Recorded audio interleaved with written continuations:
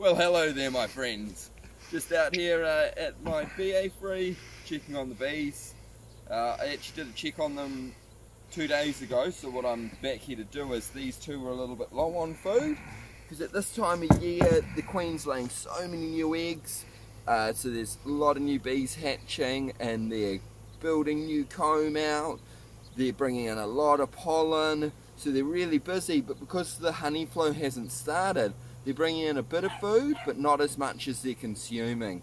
But when the honey flow does start, they're going to be so strong and ready just to bring in a ton of fresh new Coromandel Gold.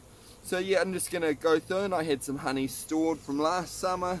I'm going to put that in back with its original hive, so that it's got that just to keep it going, and it's not far off now. We're going to get all the clover coming through and a few of the other Pohutukawas here, and yeah, a few other delicious plants going to start flowering, so that's fantastic. So you'll be able to come along with me today, and I'll open the hive up and show you a few things that we can see inside a beehive. So yeah, absolutely perfect.